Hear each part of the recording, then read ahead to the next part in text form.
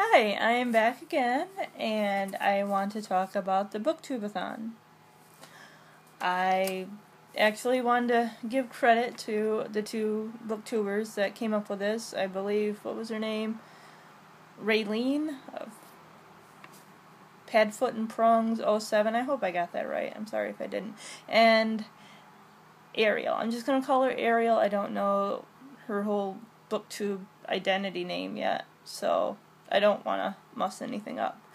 So, basically, the challenges for that are, the first one is to read 300 pages a day. I will try to do that. I have a really weird work schedule, so I'll just have to get up super early so I can put as much time into reading as possible. The second challenge is to read a book with 500 pages.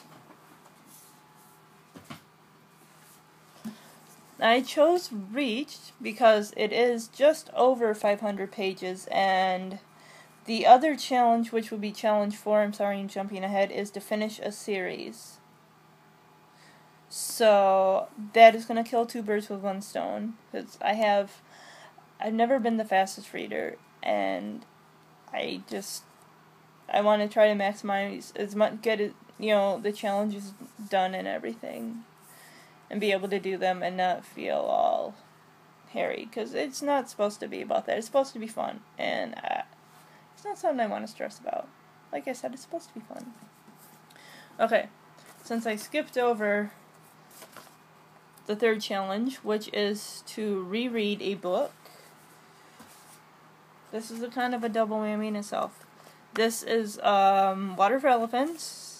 I love the movie. I love the book. I am obsessed with this. Anybody at my job can tell you 2 years ago I was obsessed with this. I played this audiobook consistently ad nauseum at work.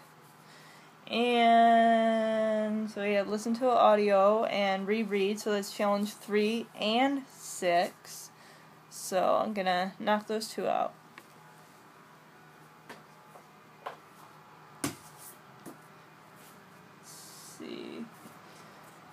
Challenge number 5 is read a book that's been on your shelf forever. Now, I know for a fact this book, Almost Home by Joan Bauer, has been on my shelf for at least probably over a year or more. And it's a short read, it's not very long, but it's got a dog in it, and I love animals, so. My next one, the last challenge, is to read a classic, and I am going to read A Tree Grows in Brooklyn, and kind of already started it. So it's by Benny Smith. I like it. It's a little tough going here and there. It's very, very descriptive for the time period of the 1920s. So yeah. All right. That is it. Those are my books. And I look forward to hearing how everyone else's Booktube-a-Thon challenge is going to go. So, alright, have a good day.